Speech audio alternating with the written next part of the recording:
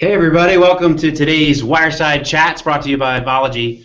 I am very lucky to have with me today one of the smartest guys in the room, usually in any room that you end up in, Matt Jolly. Matt Jolly is actually one of our solutions architects, our senior solutions architect in the IP networking and even some of the security world as well. Matt comes from a very strong background in Cisco and extremely strong subject matter expertise in Brocade networking as well, especially in the VDX side.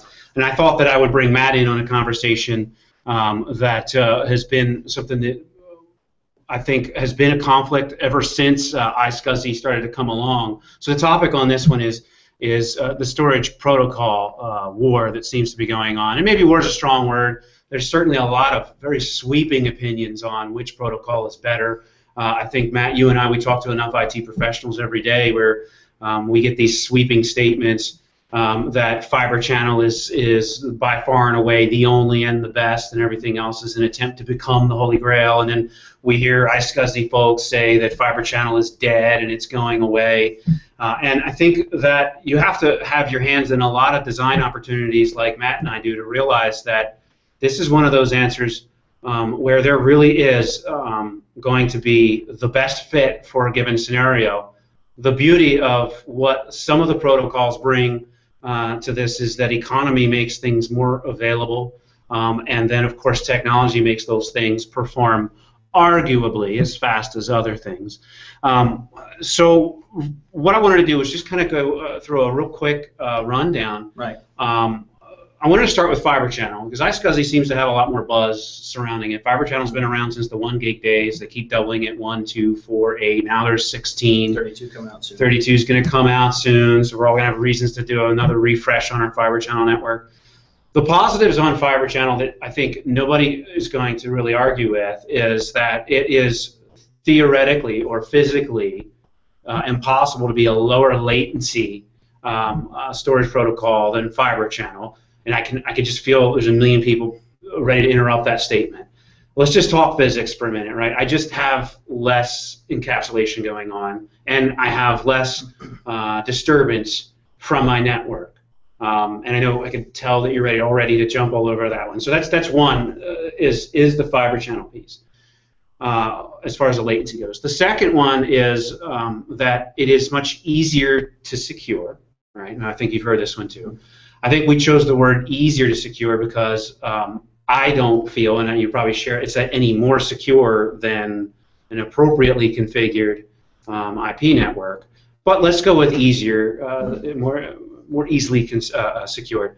And then the last one was it's less disruptive to a person's data network or to the rest of their network. And obviously the answer to that is yes. If I put 400,000 pounds of sand in my car, that will be disruptive to my vehicle. Maybe I need to reconsider the vehicle for that. So those are usually the arguments we hear from the Fibre Channel side. So why don't you go ahead and give me some of your input on on some of those statements of Fibre Channel. So to some way agree with the latency. Zero latency discussion with Fibre Channel. Yeah, well, no, I mean, actually, that used to be the case. The new technologies with iSCSI switches allows for extremely low latency. I mean, you get things like Arista switches, with next to no latency at all, just because of the way the architectures work. Super fast ASICs, cut-through switching, things like that. iSCSI is a real contender at this point. So I mean, classically, Fibre Channel's had the nod. It's a very mature technology that keeps growing. A lot of places won't go away from it. There's good reasons not to. I mean, it's obviously very fast, very efficient, very secure. It's inherently secure by design. You don't have it on the same network. But what you're seeing is a lot of people are embracing iSCSI because there's things that you can do with it now. Speed, security, ease of deployment, flexibility, and some other stuff that we'll talk about at the end of this that makes it a real player in there. There's cost, benefits and things like that on there. So I mean, we see both sides of that, right? Where somebody would say, no, we can't do Fibre Channel. It's kind of like the telephone wars where you had the old analog guys versus, hell no, we're not going to do voice over IP. And they fought tooth and nail to not go to that route. And now you're seeing a lot of voice over IP stuff. Right. But in that same vein, voice over IP can be done very wrong, and they're like, see, it should have been analog phones. They work better. So it's the same argument, right? Fiber Channel is a fantastic technology, but if you look at what people are doing with their network, that's where you make that real decision. You know, there's kind of. I want to focus on that because I think you know a large part of what brought this discussion to fruit is even some internal dialogue we have back and forth, and that's healthy, right? It's always good for the customer. For us to challenge each other. Right. I still feel that, from a physics perspective, that's the one stake that Fibre Channel can put in the ground is that just inherently, even though there are lightning fast switches out there, I'm still doing less to the information that's passing through, and it's still lossless, and I know you're going to have a response to that.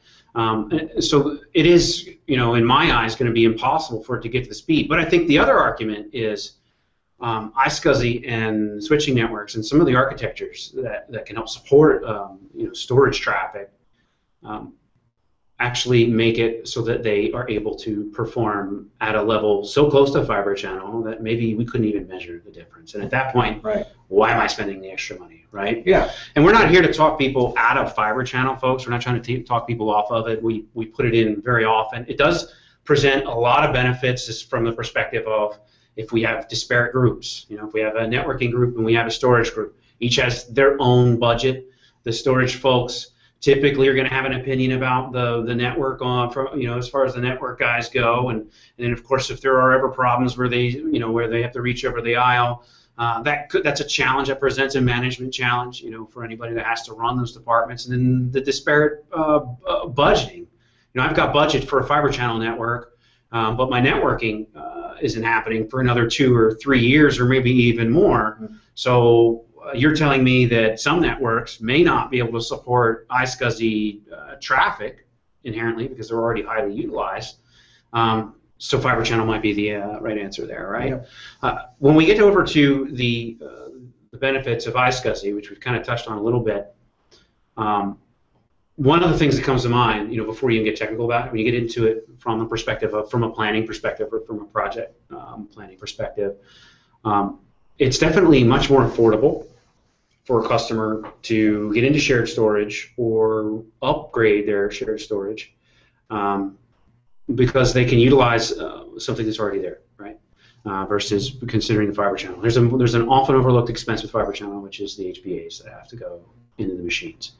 We can argue that, though, too. Well, because there's iSCSI HBAs now. Well, not only that, though, there's also converged HBAs, which we can probably get into that a little bit, too. I mean, that's what makes it really tricky. It's all about application and end-user experience. So that totally blurs the lines now where even if on the same network, all right, my storage guys want to have Fibre Channel, but my network guys want to have iSCSI, guess what? I can roll it across the same infrastructure. My HBAs or host bus adapters can be converged, which means they can either do Fibre Channel or native Ethernet, or even Fibre Channel over Ethernet across the same device. So that's where guys like us come in to help kind of unclutter that. Say, what in the hell are you talking about? Yeah, and if you have this is another argument against iSCSI was it's utilizing some of the resources on my host machines. Right.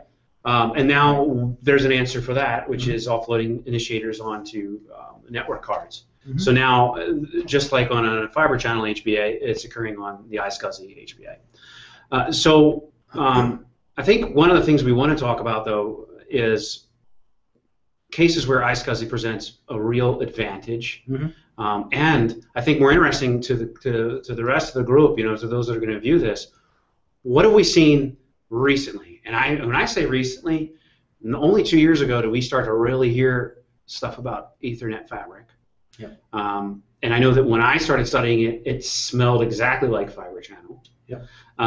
So we're starting to steal from the Fibre Channel protocol, right? Yep. And put this. Can you maybe give us a little bit of color on the Ethernet fabric? And I think that we're probably going to end up talking about the VDX. Absolutely. I mean, you've got to, right? Fabric. You're kind of the leaders. Yeah. So VDX. So cool thing about Brocade is they own the Fibre Channel market. They invented it. Yeah, they invented it. I think there was only 1 or 2 players that have popped up, and only one is still, McData come and gone. Still you have Cisco playing around in the Fibre Channel game a little bit with some limitations in comparison to, some of the other Brocade series.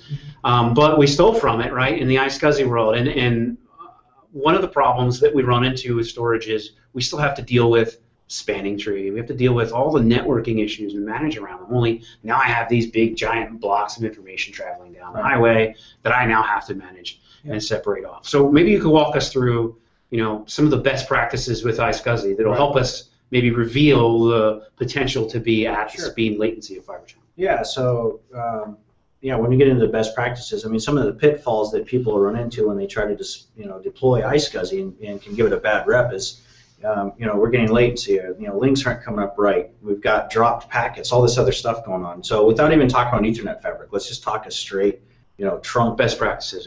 Going from an iSCSI switch to a host, right? You want to make sure things like jumbo frames are enabled. You want to make sure that you've got flow control. These switches can do hardware flow control, which will match up to your HBAs or your virtual mix, VMware supports it, things like that. You want to make sure that your speed and duplex settings are correctly set, right? Those are all really easy things to set up, but people don't know about that. I mean, we run into this all the time where we're having to fix that, and then all of a sudden it goes from this network sucks to, holy crap, look at the throughput on this. Holy crap, it works. And then if you get into Ethernet fabrics, and you can do things like dynamically add links and, kind of back to what you were saying earlier, Ethernet fabrics, if you take the fabric part, that's the same exact thing that Fibre Channel had. It's derived directly from that. So what these engineers have done, let's pick on Brocade for a second, they invented Fibre Channel, they bought Foundry and got all their IP stuff, and their whole intention was to roll out a product like the VDX, which is what they have, and marry all the Fibre Channel legacy in with all the cool features that you can do with Ethernet. So you can do all the routing features and things like that. That's a great point, Matt. Right? Routing Fibre Channel is a pain. Right. In dealing with it. Right? You buy expensive FCIP routers. Yep. There's some with a lot of vendors I can't even synchronously replicate over FCIP. So I'm kind of limited on the features I get from my storage array.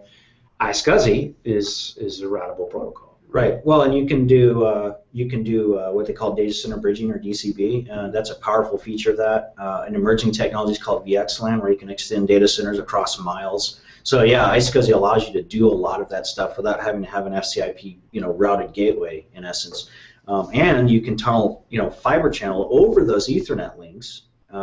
And we know that there is latency over a distance, but engineers are doing some amazing things with that. I mean, as it matures more, you're going to see some cool stuff going on with that as well. So if I have some legacy Fibre Channel going on, the concern I have a 4 gig network right now. I don't want to rip and replace it. Or if we're looking at a network rebuild, this is iSCSI can present an option there, right? Yeah, I mean, and whatever vendor, you can do it with Cisco Nexus. We put our new iSCSI storage solution in, and we still have our old one, but we can just tunnel that through.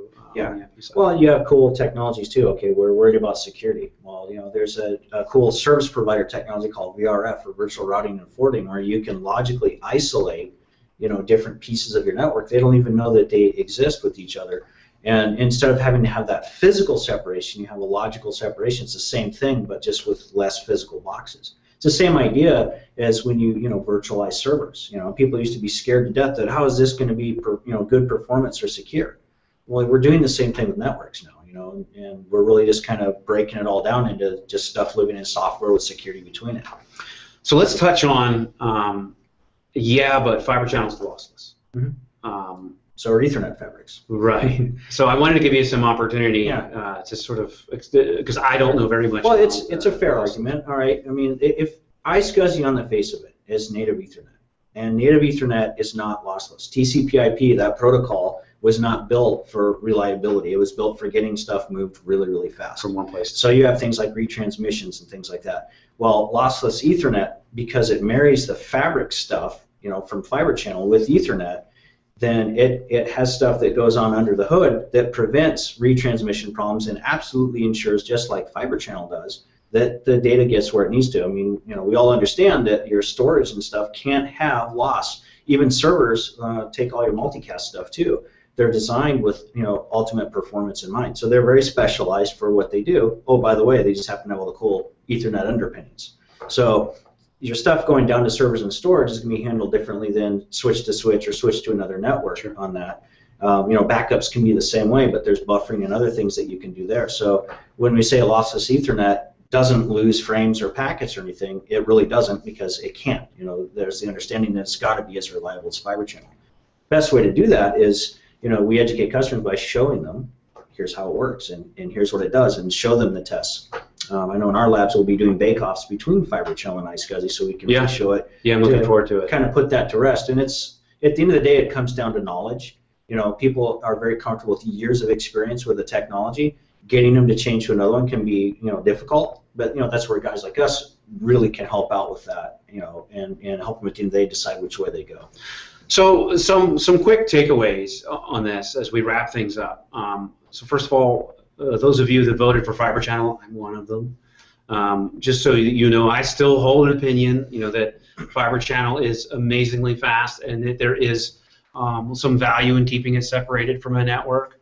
But that's coming from someone that's not a network guy. So for me, it's natural for me to take I know what I'm getting. I know how to design a Fibre Channel network and stand up these zones and create, abide by the rules that are required, which are weird and different in comparison to the networking world.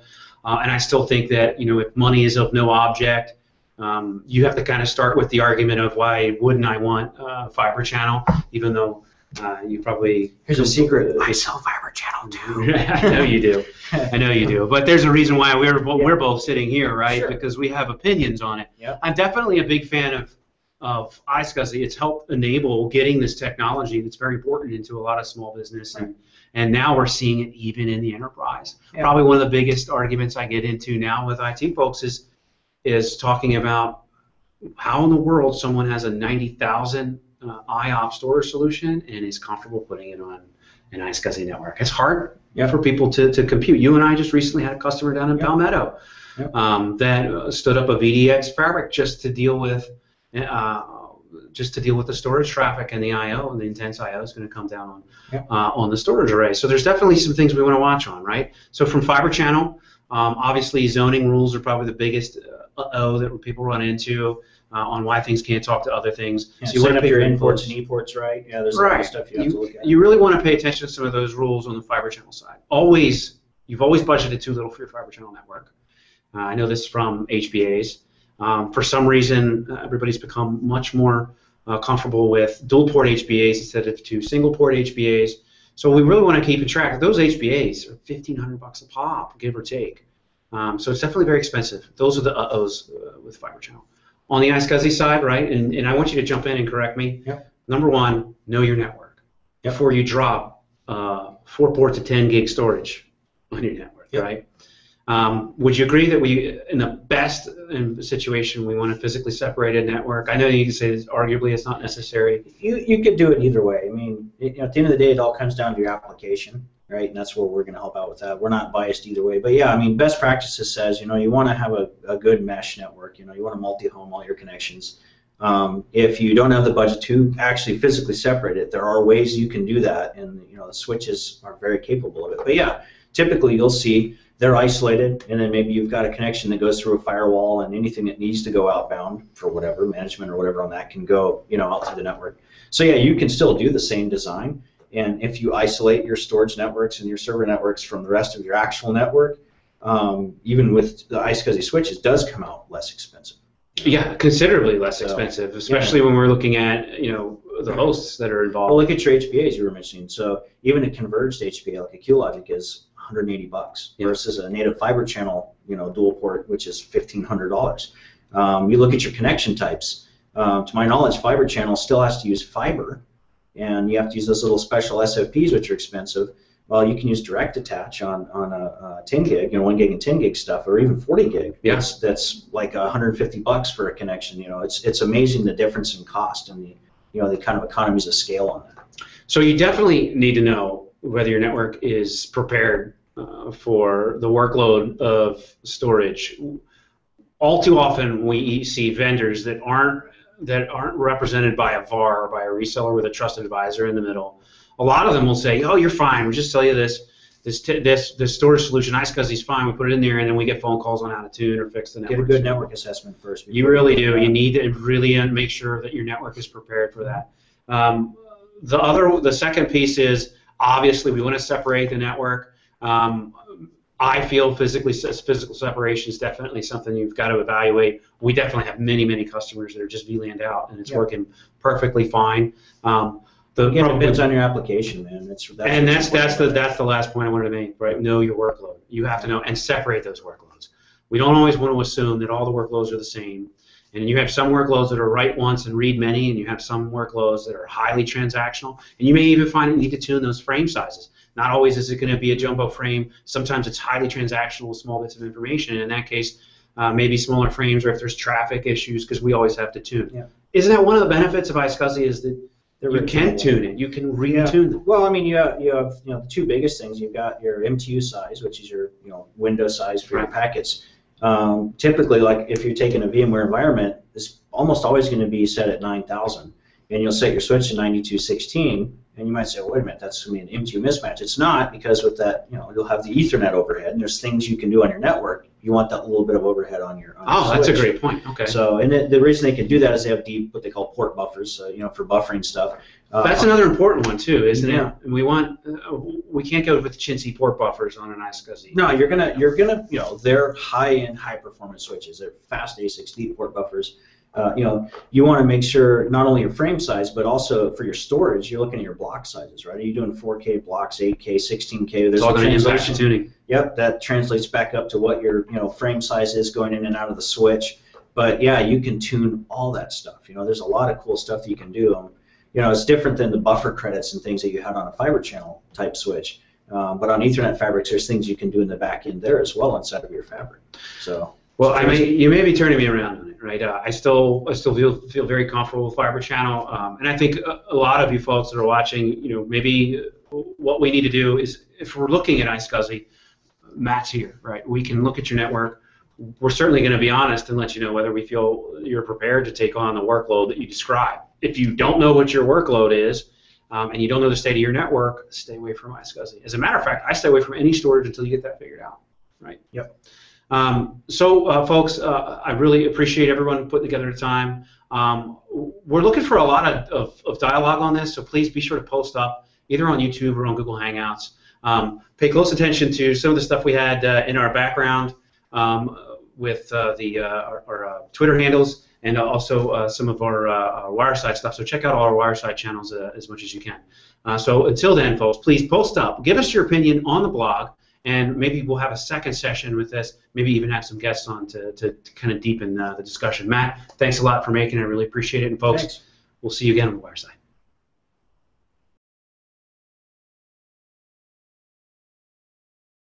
Brocade networking as well, especially in the VDX side.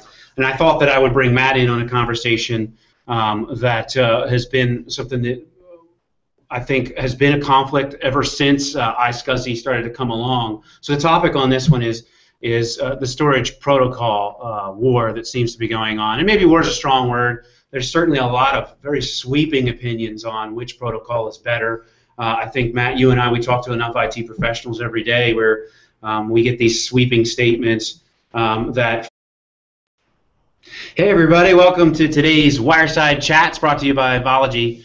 I am very lucky to have with me today one of the smartest guys in the room, usually in any room that you end up in, Matt Jolly. Matt Jolly is actually one of our solutions architects, our senior solutions architect in the IP networking and even some of the security world as well. Matt comes from a very strong background in Cisco and extremely strong subject matter expertise in is that it is theoretically or physically impossible to be a lower latency storage protocol than Fibre Channel, and I can just feel there's a million people ready to interrupt that statement. Let's just talk physics for a minute, right? I just have less encapsulation going on, and I have less disturbance from my network. And I know I can tell that you're ready already to jump all over that one. So that's one is the Fibre Channel piece. As far as a late Fibre Channel is by far and away the only and the best, and everything else is an attempt to become the Holy Grail. And then we hear iSCSI folks say that Fibre Channel is dead and it's going away. And I think that you have to have your hands in a lot of design opportunities like Matt and I do to realize that this is one of those answers where there really is going to be the best fit for a given scenario. The beauty of what some of the protocols bring to this is that economy makes things more available, and then of course technology makes those things perform arguably as fast as other things. So what I wanted to do was just kind of go through a real quick rundown. Right. I wanted to start with Fibre Channel because iSCSI seems to have a lot more buzz surrounding it. Fibre Channel's been around since the 1 gig days. They keep doubling it, 1, 2, 4, 8. Now there's 16. 32 coming out soon. 32 is going to come out soon, so we're all going to have reasons to do another refresh on our Fibre Channel network. The positives on Fibre Channel that I think nobody is going to really argue with